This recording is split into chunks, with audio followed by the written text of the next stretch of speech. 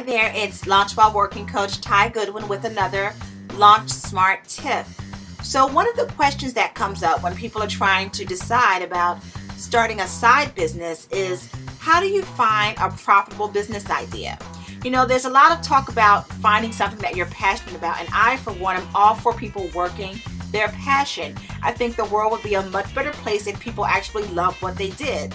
But you have to find the right balance between passion and profit. For example, I love calligraphy, but it's going to be really hard for me to build a six-figure business handwriting calligraphy for people. So you've got to find a business model that sustains you and will really sustain profitability in the long run.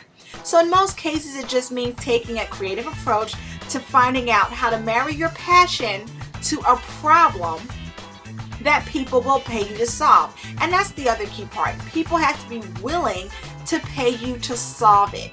If you can't find an audience that's willing to pay you to solve it, you don't have a very strong business model, and you will find yourself struggling and really frustrated with the amount of time you're investing in a side hustle that has little return on the investment.